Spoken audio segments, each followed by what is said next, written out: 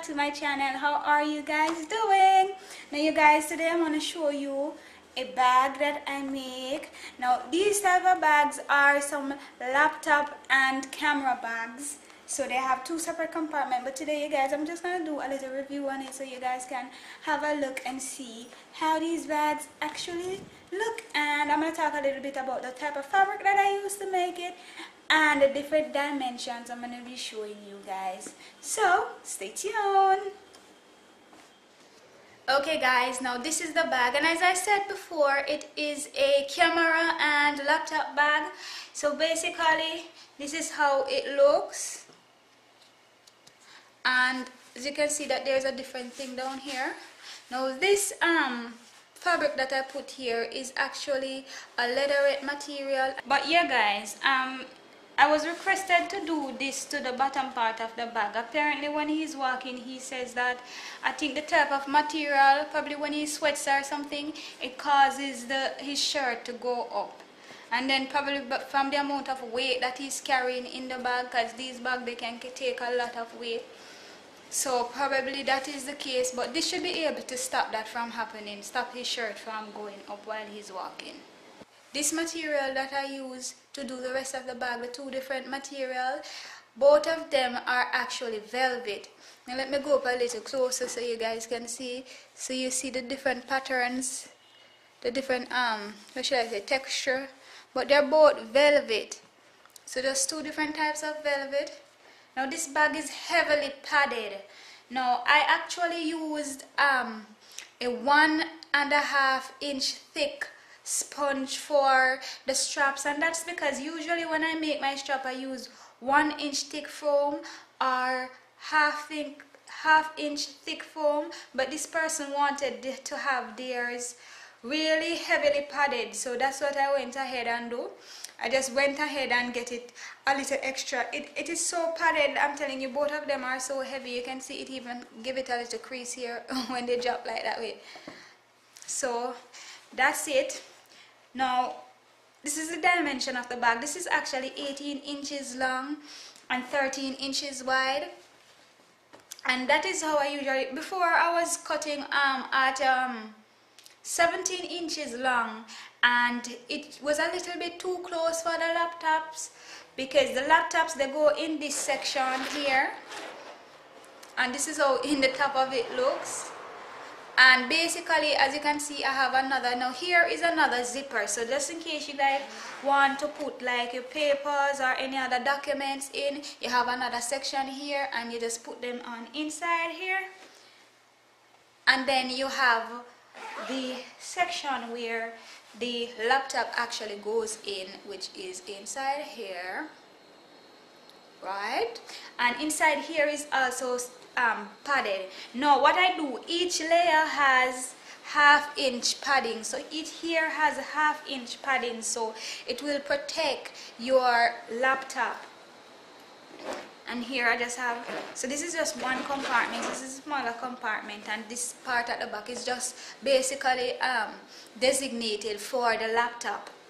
Now here I have, so this is the front, and I just put on, and normally sometimes I do it with the flap, but I rather to use the zipper. And so here you have another compartment, and you just put, this is a typical pocket, you just put your stuff in.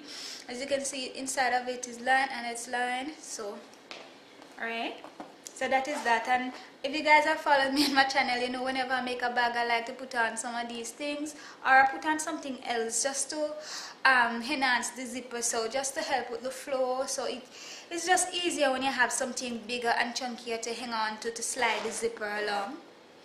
Alright, so now we're gonna look on the inside of the bag.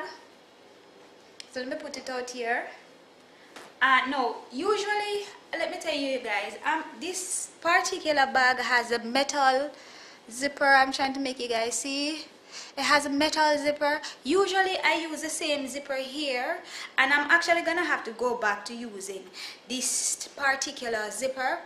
And these are zippers, you buy them by the yard, and then you buy the slider separate, and then they're very thick, and that's what you generally use in bags and so on. This person, they carry a lot of equipment, the person for this bag carry a lot of equipment, and that is why I was trying out this particular type of zipper.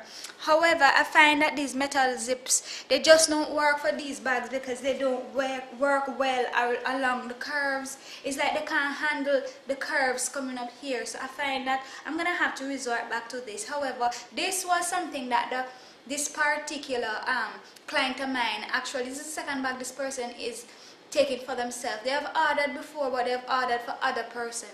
So I was just trying my very best to see how much I can please the customer. However, I'm gonna speak to him about this because I don't think that these metallic zips actually are the best thing to use for these particular type of bags. Anyway, you guys, we're gonna go on the inside and look at it. All right, so pull these down.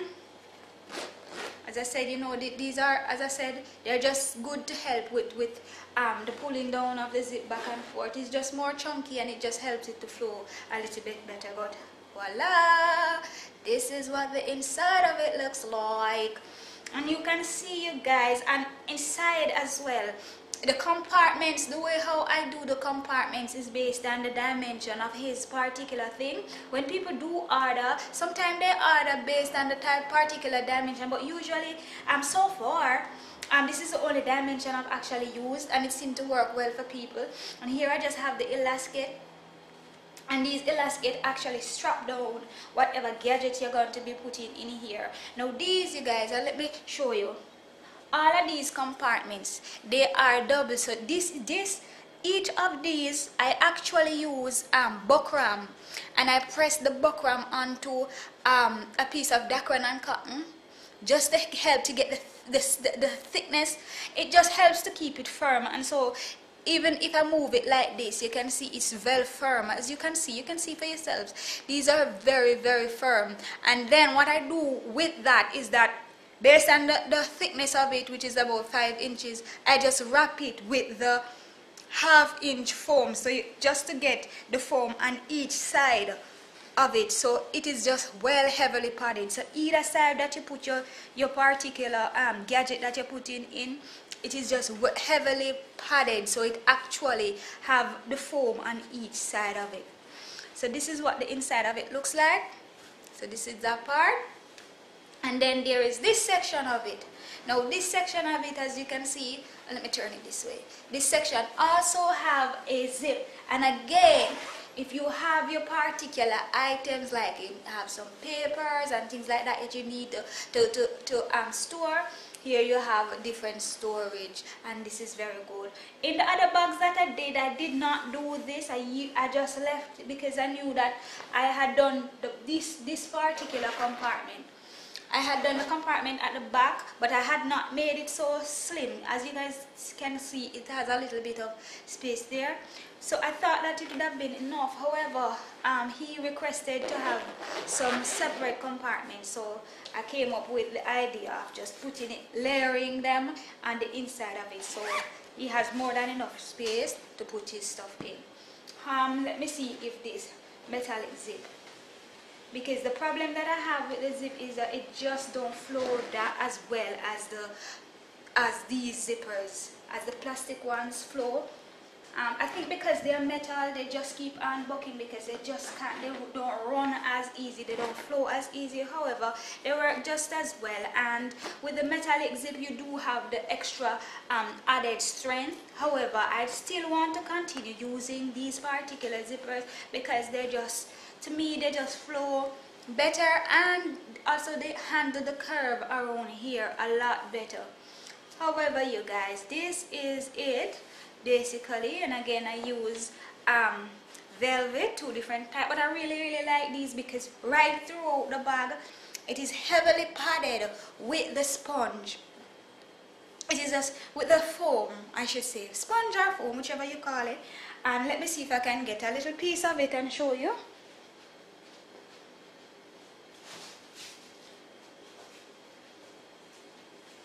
So these are the foams that I use. So some people call it sponge, some people call it foam. But basically, this is it. So to get the let me show you guys. The way how I get the inside of it, I literally just wrap it like that. So you have, it's like you have a double layer, and you see how thick that comes, but then you have the fabric and the buckram on the inside of this. So that is how it manages to keep the shape. Even if I have, and you can see it literally keeps the shape of it. It is heavily padded, it keeps the shape of it. And so when I zip it up, you find even though there isn't anything on the inside, it just helps the bag to keep the shape of it. This is what I meant when I said the metal zippers, they just don't flow as well as the plastic zippers do. Okay, you guys, well, this is basically how the bag looks. It's heavily padded, and look guys, see, it keeps the shape. Like, even though I push it in, it keeps the shape. But basically this is it. Yeah, you guys, I hope you like this video, and I'll see you guys again on another video. Bye. Thank you very much for joining me.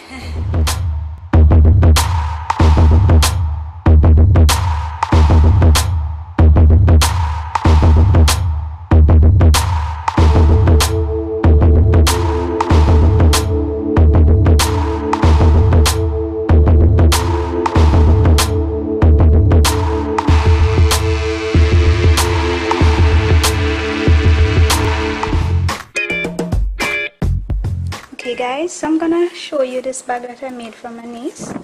Now this is the basic look of the bag. So you have one zipper compartment on this side,